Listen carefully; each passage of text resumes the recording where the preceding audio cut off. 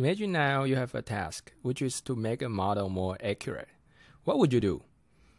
There are basically two categories of methods that you can do it. First one is you improve your model, you improve your algorithms. Another one is you improve your data, either by adding more training examples or clean your data. That's also we call a data-centric approach. That's what NUN it's actually strongly promoting. Basically, I totally agree with them, because you see nowadays, if you look at the deep learning papers, 95% of papers are talking about model architectures. Only 5% of, maybe even less than 5% of papers are talking about data. So if you are working in the industry, actually you will find out that most of the time you are improving your data, right? So today's paper, it's actually very practical. We want to talk about it's how to use some sampling technique to sample data from external source that's the data is that similar to your in-domain data, so that you can improve your model for your in-domain tasks. This paper is special for me because I'm so honored to be one of the authors of this paper. It's actually my first paper in computer science domain. I'm actually a physicist by training, and I studied physics in university, grade school. I never expected I would publish a paper in computer science. So that's very interesting. And also thanks to my awesome colleague, Chen, Tommy, Shashi, Simon. They give a very, very strong support writing and working on this paper. And also definitely thanks to Dialpad, which is my company, that allows me to have time, spending some time working on this paper. Also, this paper is accepted at Whatnot workshop at the EMNLP 2021, which is coming in the next month, November 2021. If you are going to the conference, don't forget to check out our paper. So the contributions of the paper is, first one, we introduce a sampling technique to select additional training data that is similar to your in-domain data, so you can have more data for your task. And leverage some large public available data sets. They contain punctuations, because our task in this paper is punctuation restoration, which will introduce that a little bit more. In the movie subtitles, it's kind of very similar to, a little bit similar to our in-domain data. In-domain data is business conversations, and the movie subtitle is very well punctuated. And also we do extensive experiments and shows this is quite effective. This method is quite effective on the real world, real data. So what is punctuation restoration? It's quite simple. The input of the model is a raw text, which is lowercase text without any punctuation marks. Then the model need to insert the correct punctuation marks. When you insert the punctuation marks, basically you do a sentence tokenization. You know where's the boundary of a sentence. So the model will also put a uppercase, the first character, first letter of a sentence. This is basically rule-based. So what the model is actually doing is punctuations. So you can see it's just a punctuation restorations. This part is the major task. There are a few ways to attack the problem. The first one is you can do a sequence-to-sequence model. Basically, you have the input text, unpunctuated text. The model just generate your target, which is punctuated text, and also do some capitalization. But the problem with this model is because it's sequence-to-sequence, it's usually auto-regressive model. It's quite slow. Usually quite slow. Definitely there are some non-auto-regressive sequence-to-sequence model, but just still not as fast as sequence labeling in general. So this is the second approach, which is what we took, and also most of and also most of other studies also using this leverage these methods. You can see there's a sequence labeling or token classification, which is you predict the next punctuation mark of the given token. For example, I have a pen, do you? Right, then the tokens after I and after F, after has no any punctuation mark, basically space. So in this case, it's num. And after pen, there's a punctuation mark. There's a period. So the model will predict, oh, the next punctuation mark after pen is period. So you predict period, and do the next token after do actually is a space. So there's no punctuation, so it's none. And the do after you, there's actually the question mark.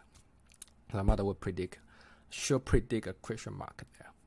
So this is a sequence label. Use a sequence labeling way to frame this problem. Okay, by the way, also, if you would like to receive more deep learning related videos like these, don't forget to subscribe. So this is in domain data, our in domain data. Our in domain data just because our company transcribe phone conversations. So in domain is like basically phone conversations, especially for business usage. So we sample 320,000 utterances produced by our ASR model over a period of a year. And we remove some repetitions, false starts, and the filler words. But not all. There's no perfect model that can remove them. Or we probably remove maybe half of them. And if we figure out if we lay the annotators to annotate the raw text, unpunctuated text, that takes very, very long time to annotate, because it's very hard to read unpunctuated text. If you try, you will realize this.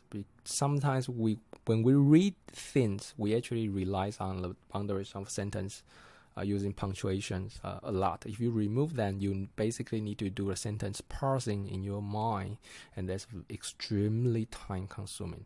So we ran a rough model. Is the model that we use much smaller data sets to train, and we just use the model to do some estimations. You can call it pre-punctuation. Then human annotators need to correct them.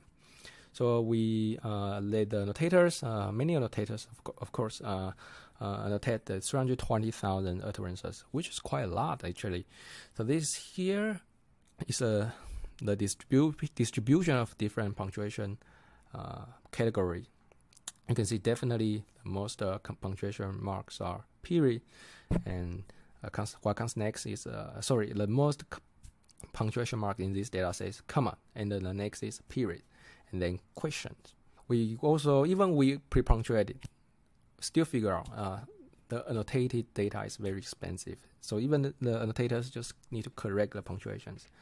That's still extremely time consuming and very expensive. So we were thinking, what if we can get a data that's already punctuated? Of course, it's not difficult to get a well-punctuated text, right? For example, Wikipedia, also like a novel, books. But the problem is those are written texts and are very different from our in-domain data. We actually run the model pre-train. It's not like pre-train. We fine-tune our model first on those Wikipedia data, and then fine-tune our in-domain data. And we found out they did not help the results, did not help the model, and even most of the time it harmed the model performance. We realized, we probably need to find something that's more like spoken language. So where can we find the spoken language data? Oh, movie subtitles. There are so many movie subtitles available, publicly available, and that's well punctuated, because movie subtitles, most of them are kind of transcribed, punctuated by humans. So that's actually a very good direction to go in. And when we look into that, there's also movie subtitle datasets called Opensubtitles. It contains, for English data, it contains over 4,000 movies and over 300 million examples. But the problem is, for movies, there are so many different kinds of movie, right? There's some action movies, there's like comedies, there are horror movies, and the way they speak are very different from the business conversations. So here are some examples. Out of domain data means like external movie subtitle data set. And you can see here, it's just so different from the business conversation. Let's just look in one. Our dog disappeared. You probably won't say this in the business phone call, right? And in domain data, it's more like, how did you find out so far? It's this kind of general sent utterances. So we did fine-tune our model on just randomly sample movie subtitles and then fine-tune on our in-domain data, which is what we call two-stage fine-tuning. And it actually harmed the model performance. So what can we do? What can we sample? Because there are so many, over 300 million utterances.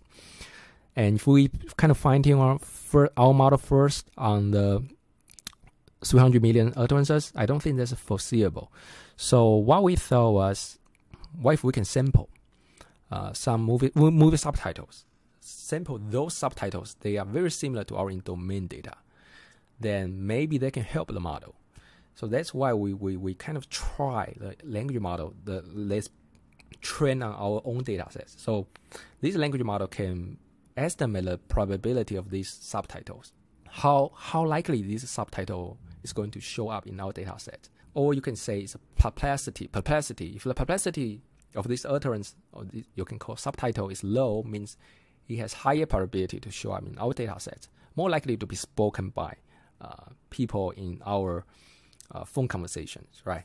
So we run our program language model that's trained on our data already. Then we use that to estimate the perplexity of every subtitles. Then we rank subtitles. Then we select top 4.8 million subtitles sorted by perplexity. Then that we call that as our semi-in-domain data, around 4.8 million subtitles. So what we do is we fine-tune our model first on this selected external movie subtitles. Then in the second stage, we fine-tune on our 320,000 in-domain human annotated data. Then we find out they actually improve the model quite a lot. So in our experiments, we actually want to ask two questions. The first question is, will the model perform better if we use an external data set?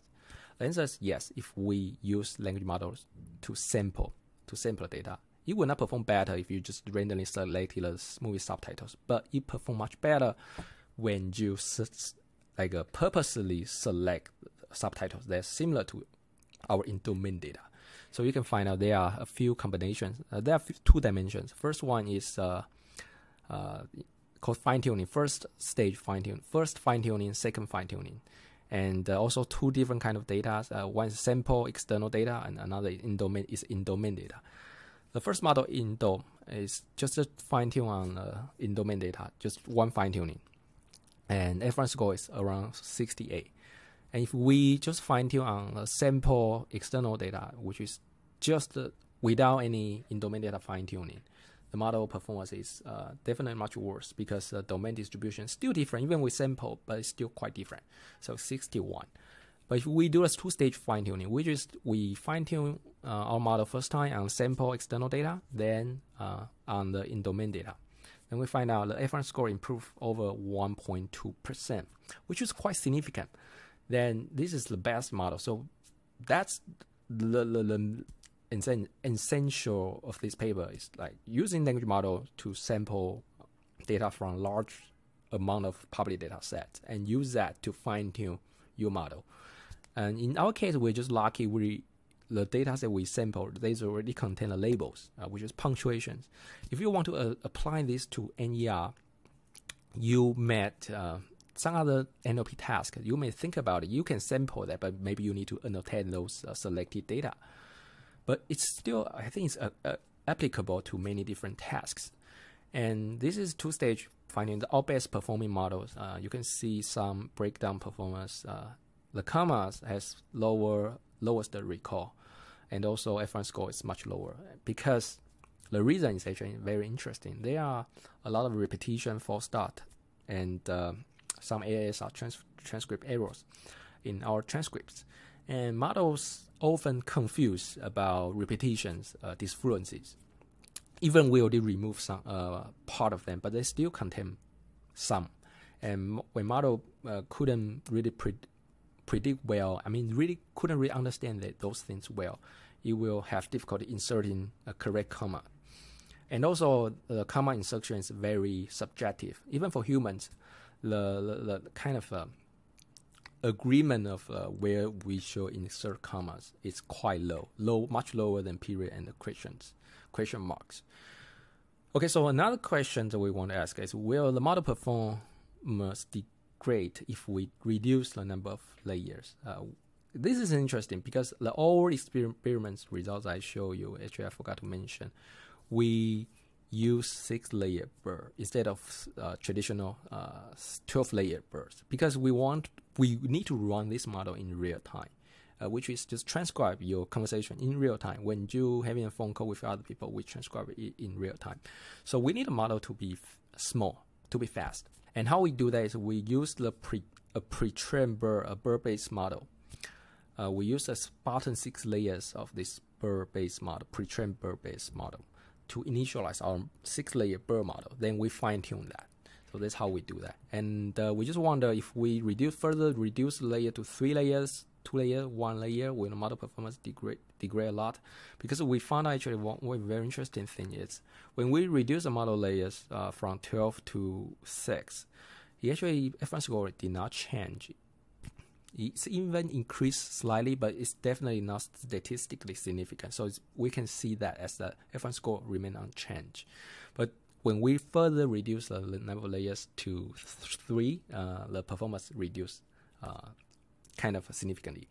So this is interesting. And also when we only feed a small portion of our data, let's say when we only feed 3% of our data, the 6-layer model is just performs slightly, kind of 1% F1 score lower than 12-layer model. But when we increase the data size, this gap just disappear. That means if we have enough data, smaller model can be very comparable to a large model. That's just one assumption they made.